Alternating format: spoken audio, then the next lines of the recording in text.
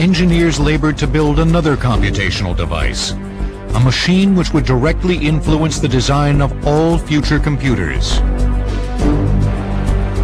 America was a powerhouse producer of war implements, but by 1943 there was a critical shortage of a surprising component of the war machine: firing tables for artillery pieces.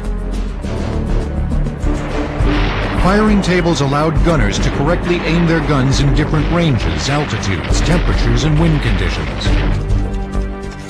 Human computers frantically worked mechanical calculators to produce charts, but they had a hard time keeping up. During World War II, there were a lot of guns coming off the assembly line. There were a lot of firing tables to be calculated. It was a really big job, and it was slowing down the delivery of guns to the front. To solve the problem, John Mauchly, a physicist from the University of Pennsylvania, proposed building a giant electronic computer that could figure charts in minutes, not hours.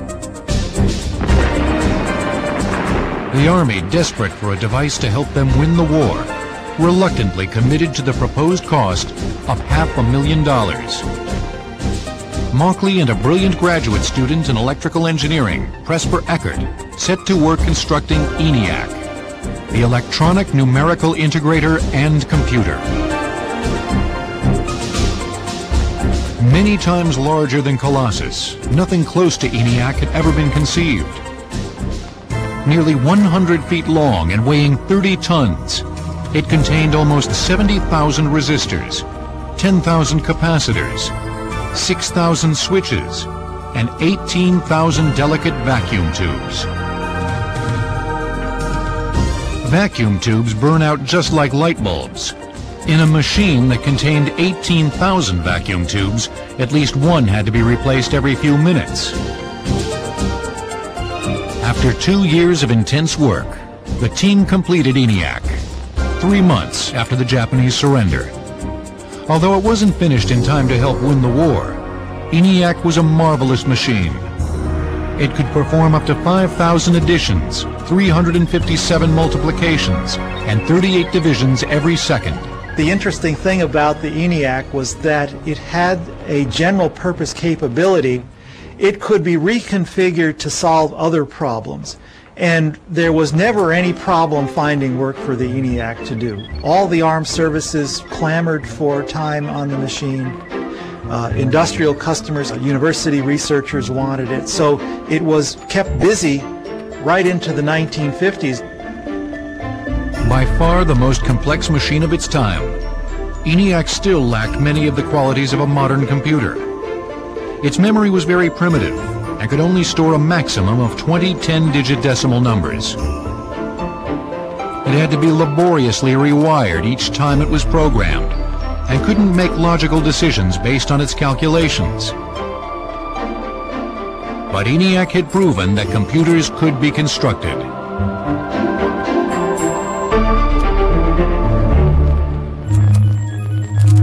Just before the end of the Second World War, John von Neumann, an advisor to Eckert and Mauchly's ENIAC project, wrote a paper that was to greatly affect the next stage of computer design. Von Neumann possessed a photographic memory and was one of the principal scientists involved in the Manhattan Project. Von Neumann's paper delineated the structure of the modern computer.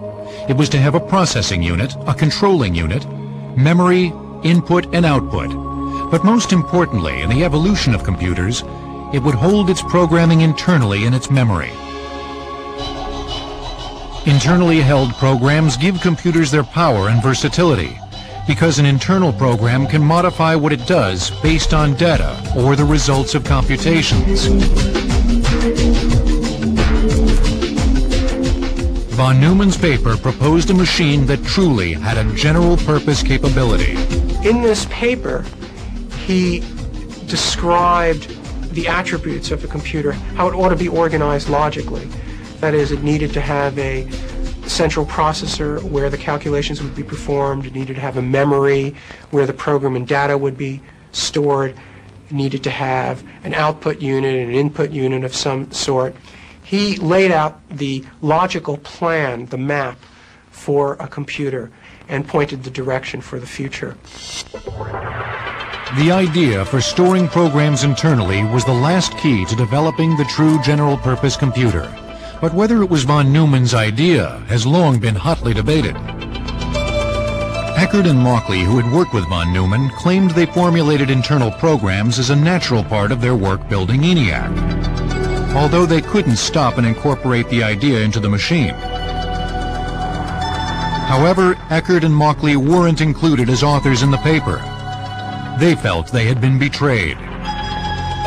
But realizing the computer might find itself useful in the business world, Eckert and Mauchly formed their own computer company.